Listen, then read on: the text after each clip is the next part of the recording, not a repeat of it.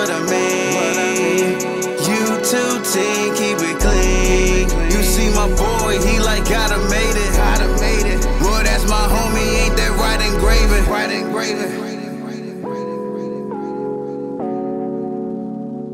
Shout out to Ingraven. You too, team, keep it clean. What's going on? It's Ingraven here with another video and another episode of NFL Questions from Subs, featuring the couch writer Raven himself, Mr. Jermaine Lockett. And what Questions from Subs is a series where you can ask me any NFL question on any NFL team, player, whatever, and we answer it in a video just like this. If you want to be part of NFL Questions from Subs, send me an email to teamkeepitclean@gmail.com, or for the patrons, you can send it directly on Patreon. And speaking of them, shout out to all the patrons. And if you would like to become a Team Keep It Clean patron, you can go to patreon.com/Ingravenvids. Everything is down below in the description. Team Keep It Clean, I love y'all. I appreciate y'all. One thing before we get into this video, if you have a grudge with somebody, let it go. Let it go. It's not worth it. It's not worth your time. It's not worth your energy. It's not worth taking up that mental capacity whenever you think about that person. You're like, oh, let it go. Even if you've let the person go, even if it was over something legitimate, still let it go. Even if y'all not going to talk again, still let it. Don't hold on to, let it go. And you'll feel so much better. I love y'all, Team Keep It Clean. I appreciate y'all. Without further ado, let's get into the episode. Next question came from my guy, Brandon P. He said, hey, Ingraven and Team Keep It Clean, how would you feel about the Ravens adding another backfield dog to our already stout running game in Todd Gurley? Here we go.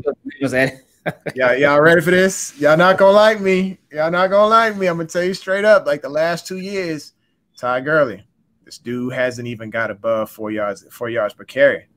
Not above 4 yards per carry. Look at our dogs that we got right now in the house, both above 5 yards per carry. And then there's this guy who keeps getting forgot about, Justice Hill. Justice Hill, y'all. He ain't just a special teamer. This dude has major speed. I'm talking full-on burner-type speed. He can make things happen. And I wish y'all take a look at his college tape. This guy had over 3,500 yards in college. 3,500 yards in college. I'm talking 32 total touchdowns. Dude was a beast in college, and he needs that opportunity to shine here. Shoving a Todd Gurley on top of that, it hurts the cap, and it hurts Justice Hill's opportunity to be in Baltimore. He put on Twitter, because he thought the writing was on the wall right after the season, that he's got to do what he's got to do. And we knew that that meant roster-wise. He thought he wasn't going to be able to see a future in Baltimore. But we want Justice Hill in Baltimore. We don't want Todd Gurley in Baltimore. I'll be honest. Yeah, he brings a decent amount of talent, but it does nothing but slow the team down in what they're currently doing. 4 running backs doesn't work. We saw it last season. We saw, okay, Ingram was there. It's cute. But at the same time, we knew who he was, and we knew Gus was so consistent that he was like, hey, I'm going to get buried on this depth chart. I'm coming out balling. Ingram, why don't you go ahead and take that seat over there? It's going to be me and JK over here, and Lamar, of course, leading the way. But to have Lamar, to have Gurley, to have Gus, to have to have Dobbins, and then JK on top. I mean, we're talking a stable of 5 running backs. Like, and we just talked about everybody got to get fed. Well, in that situation, somebody gets left off, but we know it's Justice going to be left off of it. And then it's going to be between Gus and Dobbins. And here we go. We got Gurley added to the situation. It's not going to be a good situation, because somebody's not going to get fed or not going to get used. And honestly, I think they're going to try to push out Gus when they don't need to. Gus is that dude. He makes it. He had 6 yards a carry last year. And I believe Dobbins had like 5. It was above 5. I think it was like 5.3, 5.8, something along those lines. 5 yards per carry. We got to be able to use those two 1-2 punch, of course, with Lamar on undesigned runs and stuff, to be able to move the chains, and then be able to, on those passing downs, use Justice Hill. He's a great back to be able to involve in the passing game. Of course, you need that bailout route. That's what improved Brady's game. I don't know if you looked at the tape on Brady last year. After he lost to Chicago, it seemed like he went into that quarterback's room or went into that offensive coordinator's room and said, hey, look, I need my bailout route. You know, give me that running back who's going to do that out route from the backfield, just in case I can't get this shot downfield. That's what improved Brady's game through all the time he was in New England. That was the difference. He was able to do the skinny seams in New England and have the running backs do outs in case something wasn't open. And, of course, he had Julian Edelman going across with drags in the slot or slants. Well, of course, the game has changed when he went to Tampa Bay because he's got deep ball guys who can catch those 50-50s. If they ain't there, he needs a bailout route. That's your running backs. Baltimore needs that as well. And that's Justice Hill. Todd Gurley doesn't fit the equation. He's not a fit for Baltimore. Granted, it's his hometown. Sure, have him sign him a one-day contract. Go ahead and retire, something along those lines. But he is not meant for the Baltimore Ravens. It's just not a match right now. Like if we trade, if Gus Edwards gets traded and let's say, EDC pulls a rabbit out of his hat like normal and gets some multiple picks or something like that, I'd be heartbroken because I love me some Gus, love the bus. But if, one of them got traded, then I'd be like, okay, bring on Gurley. But right now, it doesn't fit. All right, next question came from my guy, JP. He said, Ingraven, hope you and the fam are doing well. Keep the positivity messages coming. They're quite refreshing. Appreciate it, man. Love the videos and look forward to your Ravens 53 roster prediction. Oh, see how he slipped that in there trying to be slick because that's not even his question. He said, my question is, why are wide receivers now staying away from jersey numbers 80 through 89? Looks like Boykin out there lonely with number 80. Kind of missed the Isaac Bruce, Marvin Harrison days, and stay blessed. It all depends on. I can't say receivers are staying away from it, but especially with the new college rule now, when they can get those numbers, a lot of them had those numbers in college. But as far as the Ravens receivers, one of the reasons I think a lot of them are going to those lower numbers is because all the tight ends are taking up everything. Because we got like 23 tight ends on the team, so they're taking up all those 80 numbers. And like Hollywood, where he went to 5, well, he was at 15, but so he was never in the 80s conversation. But yeah, Ravens got so many tight ends, and they already got them all. So that's probably why. Yeah, I agree. I think it's just a fun thing. It's a fun perspective. It's something different. You told me that I couldn't have these numbers for so long, and now I can. I'm going to figure out a different way, just like the touchdown dances. At one point in time, there was no touchdown celebrations because this was no fun league. And then Goodell said, you know what, y'all hate me so much, I got to give you something. I got to give you something. And so he gave them the touchdown dance back. So here it is. He's bringing more fun into the league, allowing them to move their numbers back over to what their college number was. As long as they go ahead and buy up the stock of the jerseys, they should be good to go. I think a majority of them is a point of pride. Like, hey, look, man, I wore 5 in college. I don't care about, what Joe Flacco wore, whatever. Appreciate, respect, and salute for the Super Bowls and stuff. I'm going to rock my 5. And it's just like, I respect Hollywood for it. Hey, do your thing, Matter of fact, if you want to call Joe Flacco and be like, hey, what's up? Hey, you mind? I was going to do it anyway, but it was just saying. I just wanted to make a phone call just to say I made the phone call. That way people ask, hey, I made the phone call. But I'm still wearing this jersey number. And Joe's active, he's doing this thing over there. I mean, he might end up starting for the Eagles, whatever. It's competition. But Joe's still active. That number should still be used. If we retired every mediocre player's number across the – oh, man, I'm sorry. I say that out loud. Okay, look, if we retired every single player that, had, let's say, decent performance for the Baltimore Ravens, we couldn't get enough players on the field during camp. Is what it is. And so I think, yes, Hollywood moving to that number, anybody else who wanted to move to those numbers, whether it be, Queen or Ford or anything like that, it's just a matter of fun. I wouldn't think too much of it because of the fact that they just out there having a blast, and I can't wait to see what it looks like. Now, Brady's mad. Brady is like livid over this because he can't tell who's who. If he's got a daggone defensive tackle wearing a single-digit number, he's probably sitting there a little hot. Or if he's where he sees a linebacker, he can't tell if it's a nickel corner or if it's an actual linebacker coming at him, and so he can't call out the mic. Oh well, he gonna be mad. He's just gonna have to adjust to the game, and of course he will. He will, or he'll retire. Hopefully, finally. I'm just saying. Our next question came from my boy Kevin S. He said, "Love your show, bro. I'm in Louisville, Kentucky, and watched Lamar Jackson in college. A huge Lamar fan and love that he's with the Ravens. Perfect fit. Ever since Lamar Jackson has been in the league, he has not been surrounded with weapons like Patrick Mahomes. Lamar won an MVP with less. I don't understand why more national news and Ravens fans are not as excited this year more than any other year. He has more weapons than he's ever had, and he's more mature. Why are we not talking about Lamar Jackson as an MVP in 2021? He got the MVP with less talent. Even J.K. is a better running back than Ingram, in my opinion. Thanks." Now, I've seen a lot of people actually talk about Lamar Jackson as a possible MVP for this season. especially with what the Ravens have done at the wide receiver position this year. So I've seen a lot of people saying it. Maybe not the national media or anything like that, but certainly a lot of Ravens fans, and not even just Ravens fans, but people who objectively watch Lamar Jackson play. And I like the point that you made about Lamar Jackson being even more mature this year. Because he had his rookie season. He's still super young, but he had his rookie season, and then in his second year, he won an MVP, a unanimous MVP. And then the follow up for that, despite it's crazy because with Lamar Jackson, his pedestal is so high because and the people's expectations for Lamar Jackson they are extremely high, and it's like. He's a victim of his own success, and it's sort of a good problem to have. But at the same time, people just waiting for him to fall short and what. But anyway, with Lamar Jackson, this will be his fourth year, and his third season as a full-time starter. And the maturity level, that's something that I think I don't talk about enough. But he'll be that much more comfortable this year.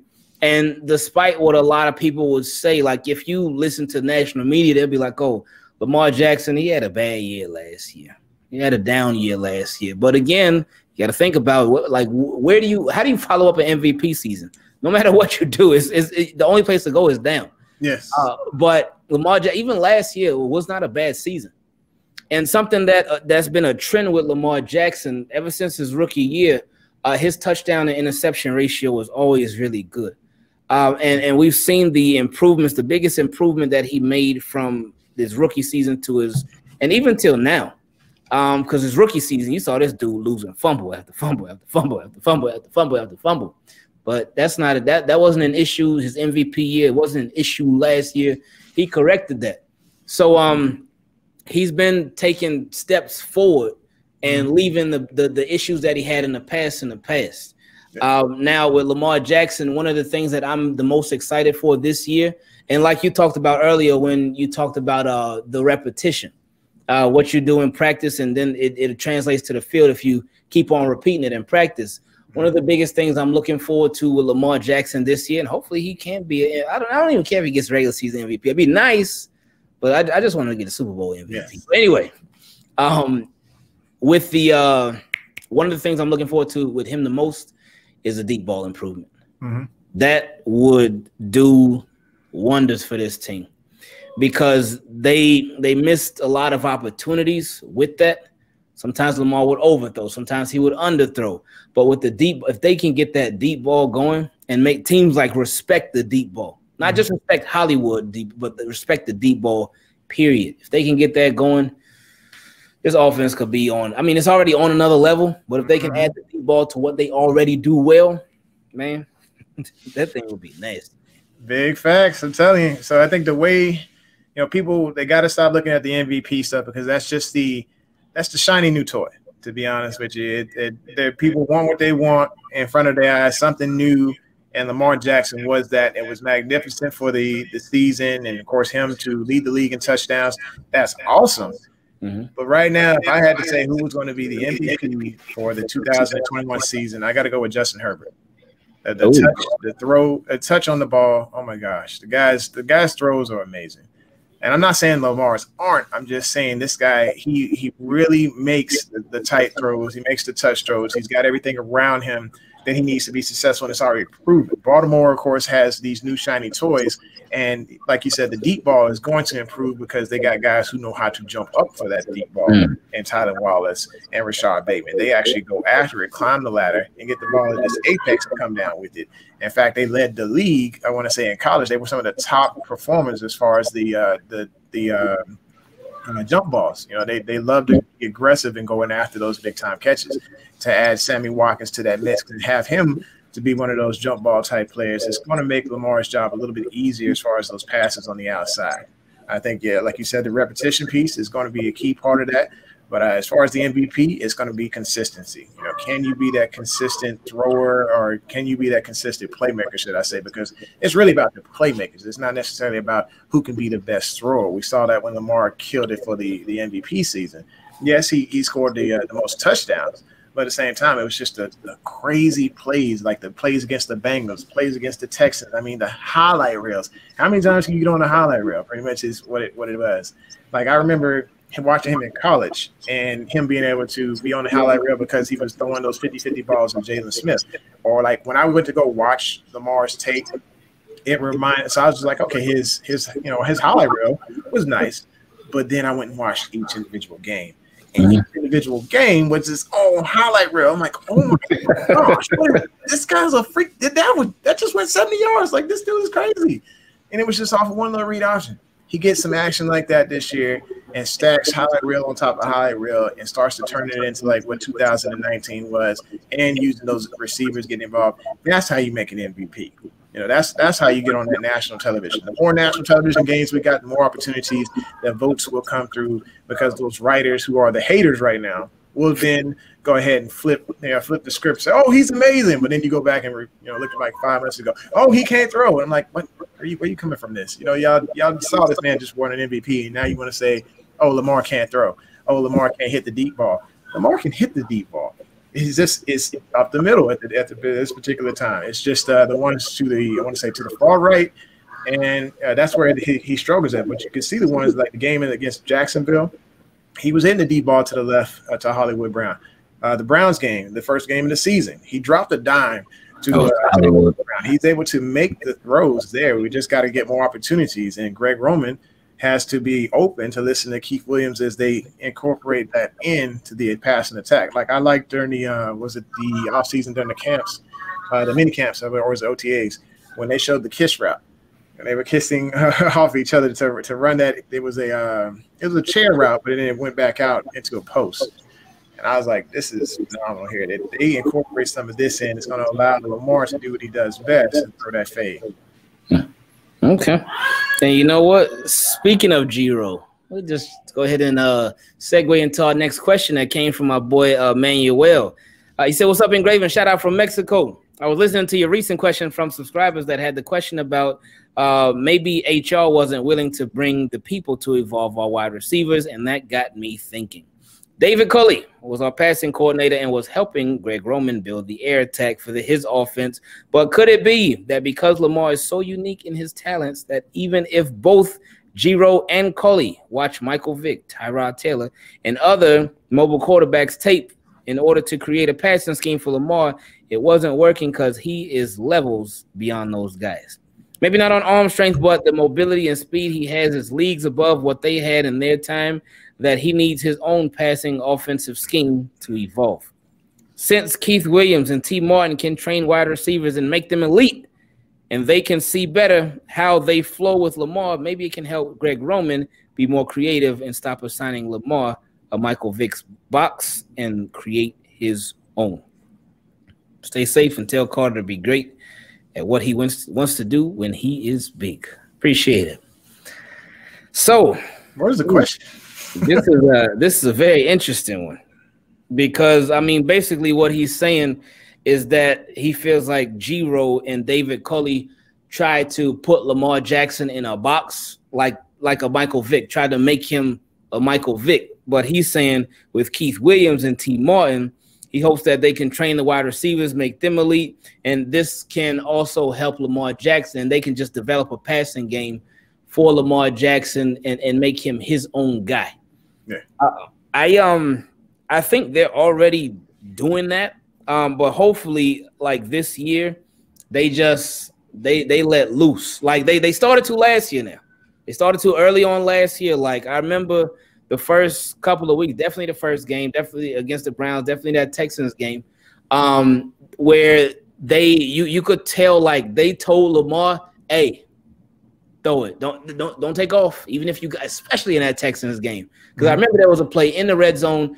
Lamar dropped back. Nobody was open. He had a lane. It was touchdown if he would have ran.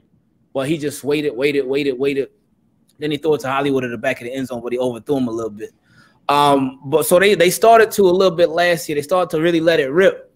But hopefully this year, when they do let it rip, they like they take the leashes off. They say, Lamar, go do your thing, man. Yeah. Do your thing. Like, go after it, go get it. And now he has more experienced receivers with Sammy Watkins that I think hopefully he can stay healthy. That's the biggest thing. Hopefully he stay healthy. But his experience can help a lot. And it can help everybody who's underneath Sammy Watkins as well. Because, again, Sammy Watkins knows what it takes to win it all. He knows what it takes to get there. He knows what it takes as a team to get there. So hopefully he can help the Ravens, especially on offense, with that.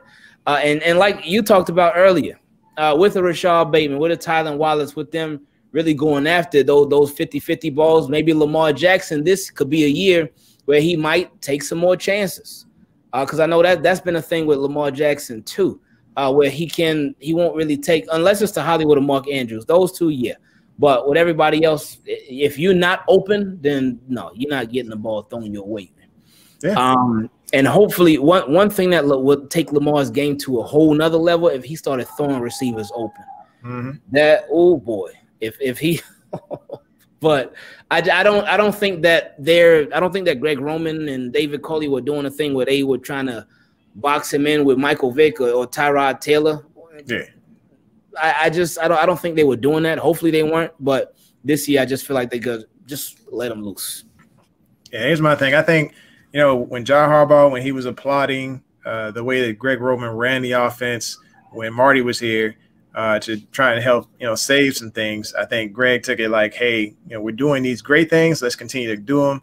But then I think he told Culley, like during the game planning or to input the pass part of the attack, he's like, hey, when did you go sit over there? Just go sit over there for a while. And Culley's like, I got some great ideas.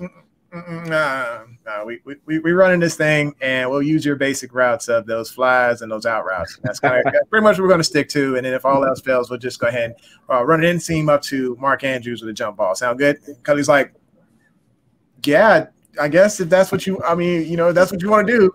But I think that Williams and Martin are going to have a little bit more of a backbone, and they're going to jump in there. And Harbs is probably going to be right behind him saying, hey, Giro, I'm going to need you to listen, or you're going to be gone in week 7. I'm just going to tell you straight up right now, you need to listen to these guys and incorporate this into your offense, or things are going to shake up.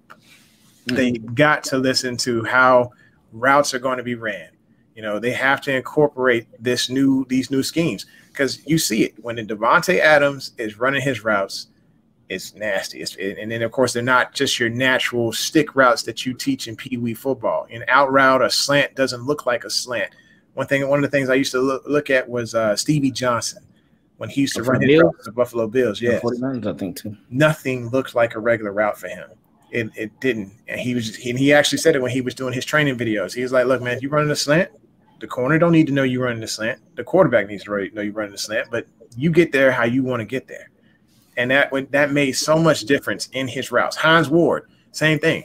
You didn't know what Hines was going to run. He was a wildly type receiver or whatever. He didn't run mechanical routes.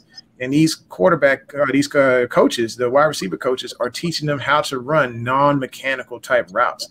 And that's what's going to confuse things for these corners. That's what's going to shake up the plays for this offense, is non-mechanical type routes. Sure, there's, slants are going to probably be a little basic or whatever. But the jump step now is something that's getting incorporated in. It's throwing these corners off because you don't know which way they're going, and these hips are getting put wide. Or as soon as these corners are going wide, then that's when these wide receivers are going to take those opportunities and make things happen big. But that's what these coaches are teaching. And the coaches are going, like he said, those daggone drills, they become the routes, and the routes are going to become the plays. He put it on Twitter straight up. That's how it's going to be. Giro's got to be able to be humble enough to listen to them to make it happen. And that's where the Ravens are going to come big. Shout out to Ingravenvids.